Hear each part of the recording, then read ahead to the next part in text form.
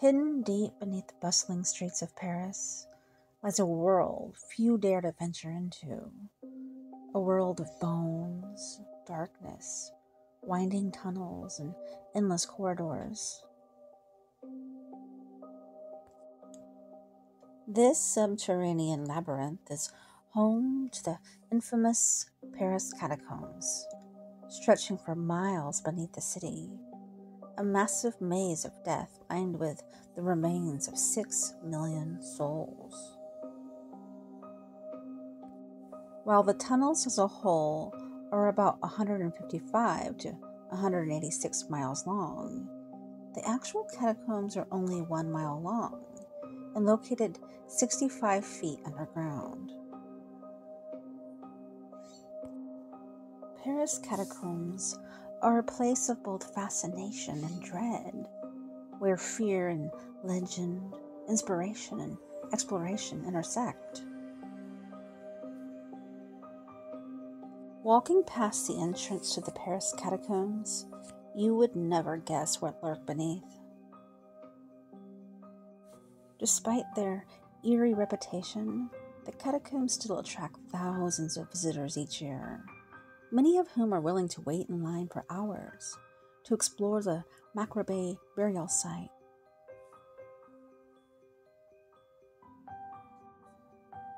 Descend into the darkness of the Paris catacombs, if you dare.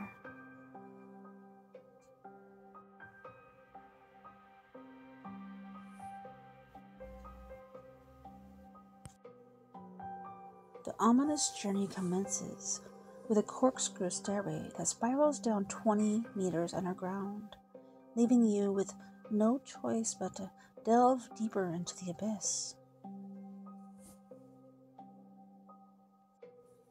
After looking around a well-lit room filled with information and displays, the hush begins. A pseudo-grand entrance leads you into the catacombs with these words: "Stop. This is the Empire of Death." Know that you'll be walking through lengthy tunnels of mild earth for quite a while before reaching the actual ossuary, so claustrophobes should abstain, as should those who have difficulty breathing. The doorway itself is quite small. The steps that wind down are even smaller and extremely narrow. Descending the spiral stairs, you briefly lose track of where you are until the temperature drops and an underground dampness chills your skin.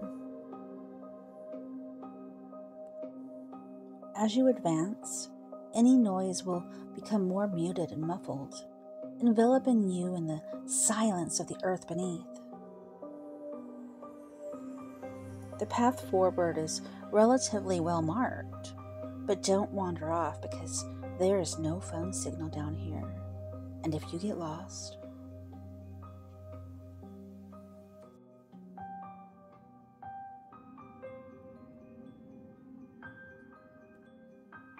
as you enter the catacombs, the first thing that strikes you is the smell. The sunless air spans an estimated 125 miles of interlacing tunnels and rooms. Extending from the Tower of Montparnasse to the Port d'Orléans and emanating an overpowering odor of mildew and stagnant water. At the base of the stairwell is a short tunnel with flickering lamps as your only source of light. The air cools as you walk down the passageway. Finally, you reach the true entrance to the catacombs, a massive maze of bones right below the city of Paris. The entrance of the site at Denfert-Rochereau in the south of Paris features a panel warning visitors in 3 languages. That the experience is likely to upset especially sensitive people and children.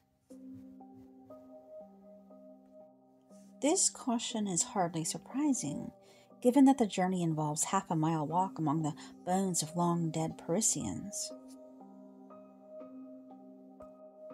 Not discouraging, but not quite welcoming either. They're not called the haunted catacombs of Paris for nothing.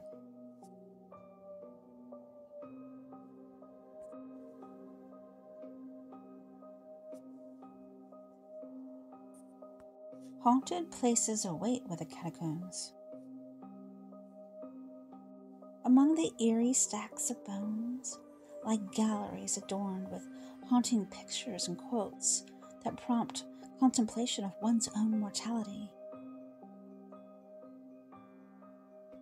One such quote reads, "Think in the morning that you might not survive until the evening, and in the evening that you might not survive until the morning."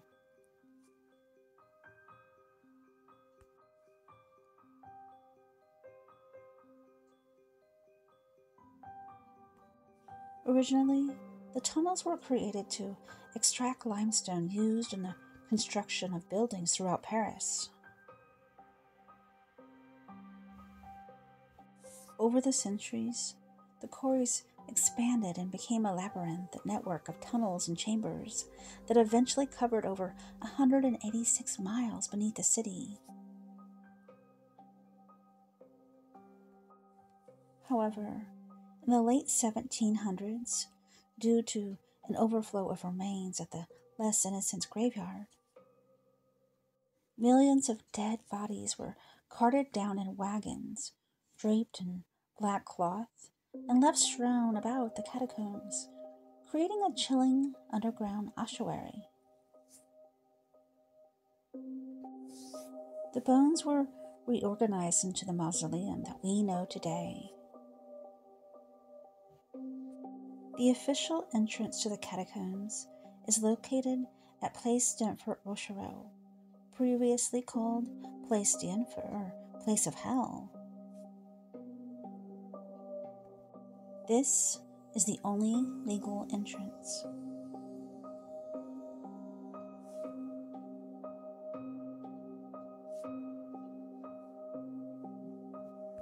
The transfer of human remains from Parisian cemeteries to the tunnels began towards the end of the 18th century. When authorities realized that the decomposition of bodies in the city's cemeteries was not particularly good for the public health, secondary tunnels extend in every direction and disappear into the darkness as you move down the established path.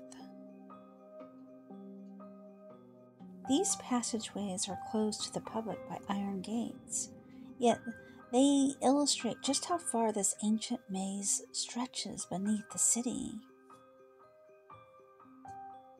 In total, the catacombs cover about 7 miles, making them one of the largest underground ossuaries in the world.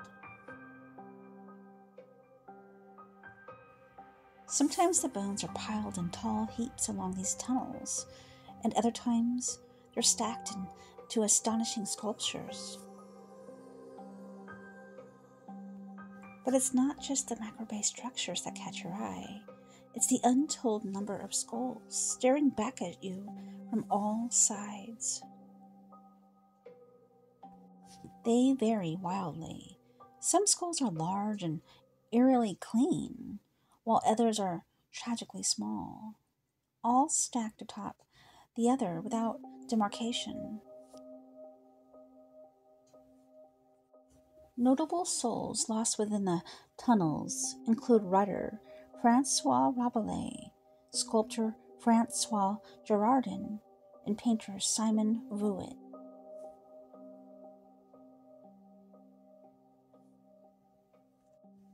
Fresh victims of the French Revolution were also carried down and dumped into the catacombs,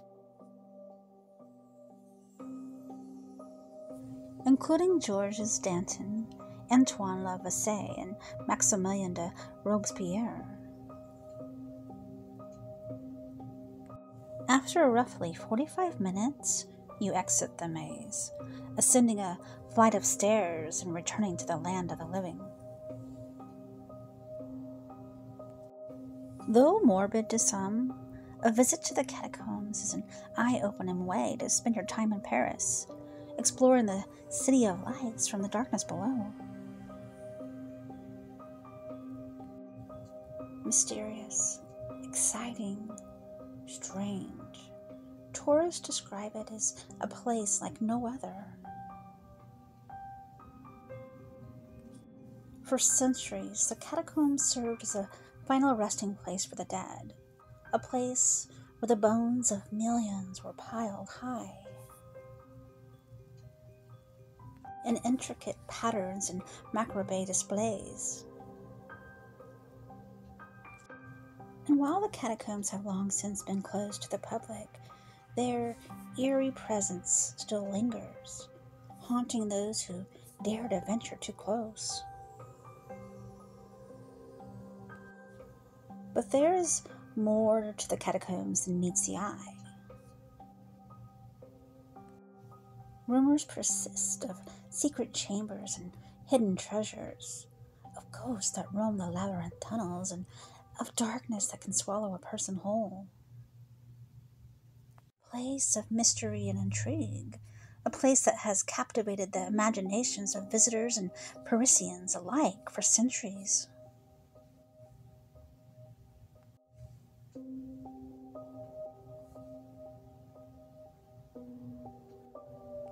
One of the most famous of these rooms is known as La Playa, named for the sandy floor that leads to a mural of Hokusaya's wave. This is one of the hot spots in the secret catacombs, and nearly every weekend you will find people here.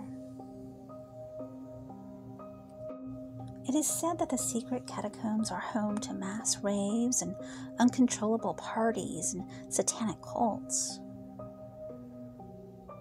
The reality, however, is much softer than that. There is an abundance of paintings, graffiti, sculptures, and communal spaces throughout the underground tunnels. Whispers abound of secretive gatherings taking place within the winding catacomb tunnels. These mysterious events, shrouded in secrecy, are rumored to occur beneath the bustling streets of Paris, hidden from the prying eyes of the outside world. The secret catacombs are also rumored to hold dinner parties in cinemas, art events, and even underground swimming pools.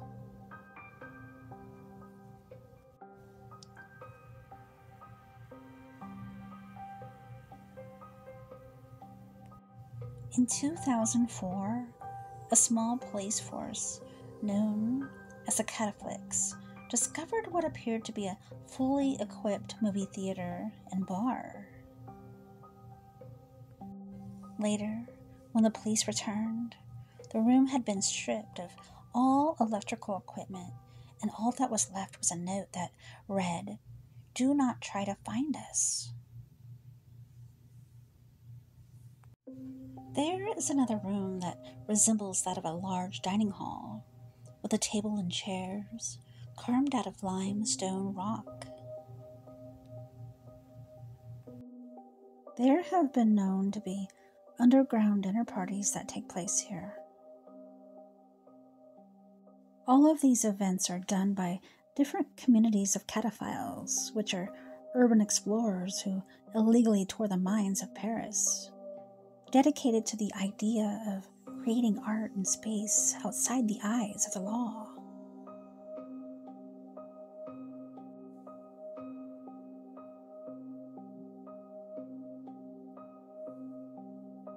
Today, the catacombs are a popular tourist attraction, with visitors able to tour a small portion of the underground tunnels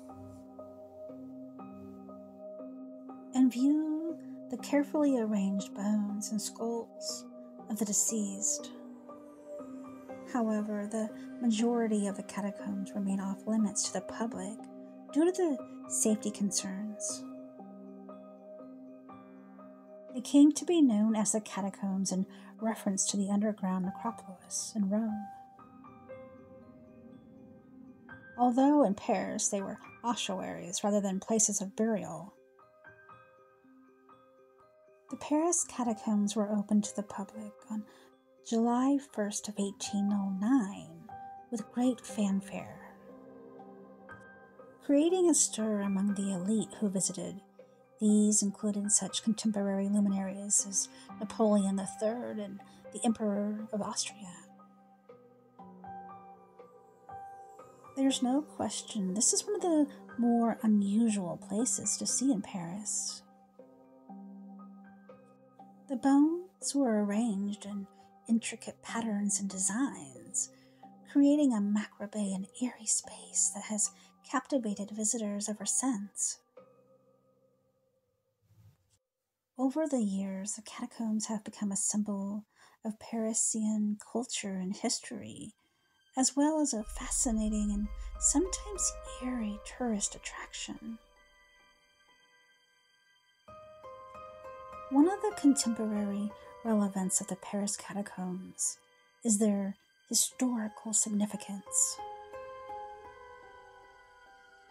The catacombs are a tangible reminder of the past and provide insight into the social, cultural, and political context of the 18th century Paris. They also serve as a somber reminder of the human cost of urbanization and the importance of responsible urban planning. In addition, the catacombs have continued to capture the public imagination through popular culture, including literature, film, and television. They have been featured in works such as Victor Hugo's Les Miserables and the movie As Above, So Below, and the television series Penny Dreadful. This continued interest in the catacombs highlights their enduring cultural significance. The catacombs also serve as an important site for scientific research and discovery. The underground environment provides unique opportunities for studying geology and hydrology and other fields of science. The catacombs have also been used as a repository for historical artifacts and documents, providing valuable insight into the past. Overall, the Paris catacombs remain a relevant and important cultural landmark.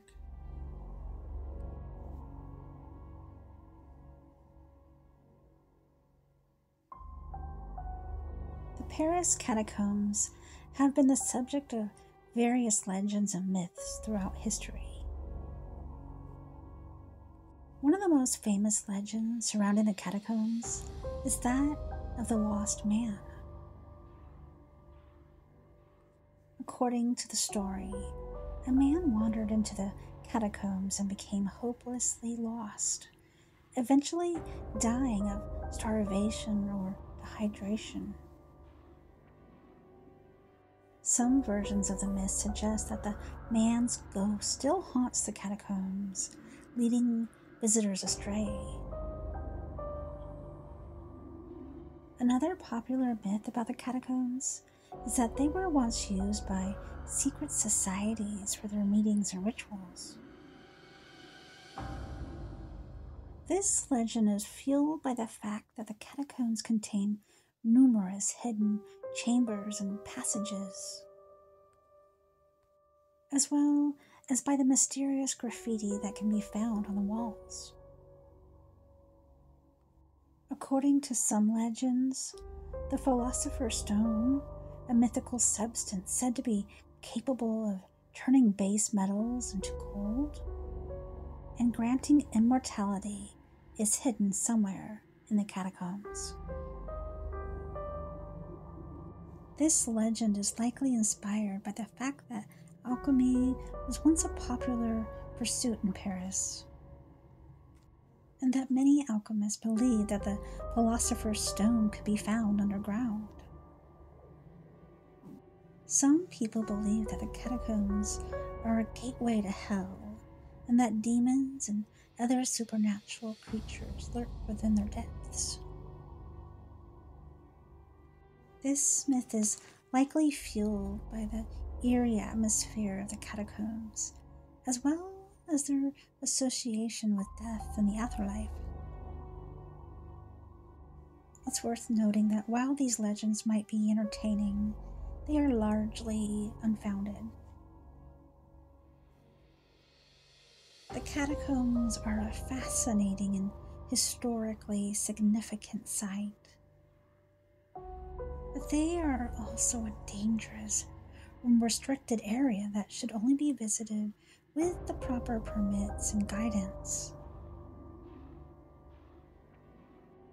The underground tunnels and chambers of the catacombs are supported by massive pillars of limestone, creating a maze-like network of corridors and halls. The walls and ceilings of the tunnels are lined with the same limestone, providing a uniform and durable surface. The catacombs themselves are divided into several different sections, each with its own unique features and design elements.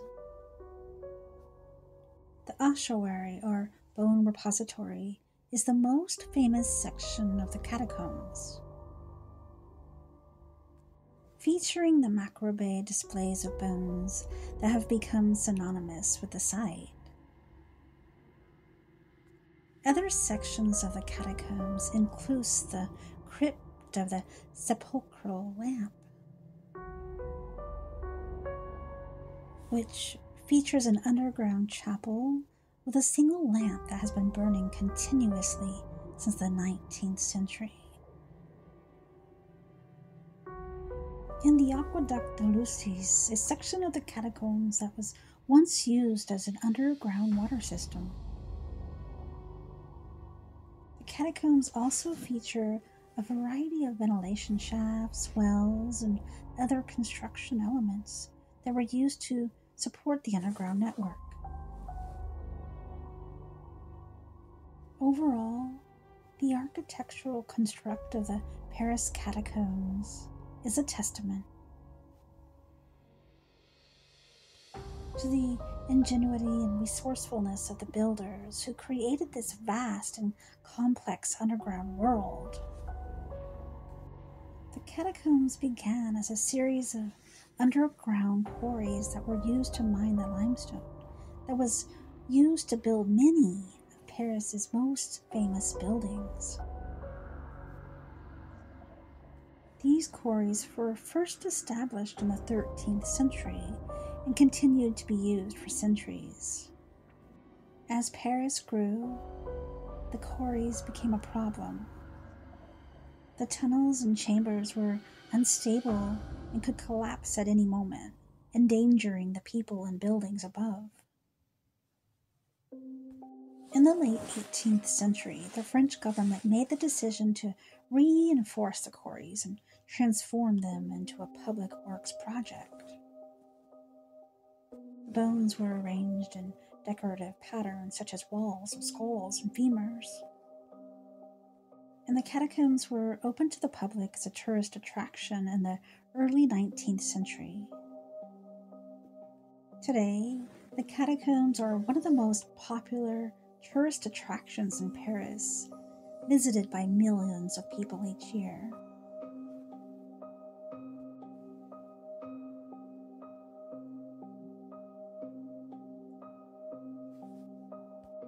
The Paris catacombs, the eternal resting place of millions, holds within its dark depths a plethora of paranormal legends and bone-chilling tales that are sure to send shivers down your spine. This macabre tourist attraction with lines of visitors snaking around the block. Is said to be haunted by the ghost of the deceased, who have been disturbed from their slumber. Dare to explore the catacombs, and you may encounter the spirits of those who rest within. Thank you all for watching the Paris Catacombs. Join me soon for more from Tales Told in the Dark.